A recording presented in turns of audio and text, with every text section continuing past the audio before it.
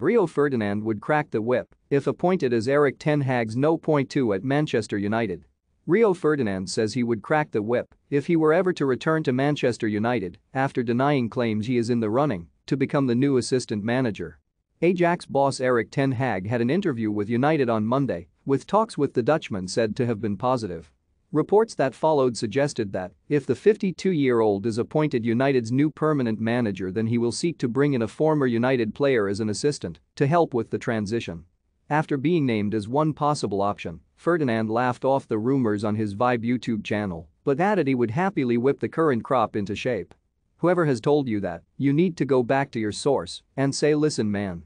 But if I did go in there, the whip would be getting cracked," Ferdinand said. "Crack that whip. But no, I'm not, man. I'm not going in there." According to a report in the Times this week, Ten Hag wants to bring in a former player who understands the bond between the squad, staff and fans. Paul Parker urges Man United not to sign untrustworthy Premier League star Ali McCoist, baffled over why Man United are overlooking Champions League winner Man United's £150 million priority signing still prefers to join Premier League rival. The report names the Dutch trio of Robin van Persie, Jaap Stam and Ruud van Nistelrooy as three possible candidates. Van Persie is currently working as an assistant at Feyenoord, with Stam's last coaching role at FC Cincinnati, a post he left last year.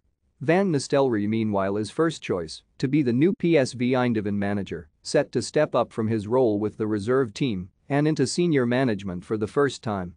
More Marcus reveals the edge Mauricio Pochettino has over Erik ten Hag for Manchester United job. More Rio Ferdinand warns Manchester United over massive managerial decision as board make contact with Erik ten Hag. For more stories like this, check our sport page.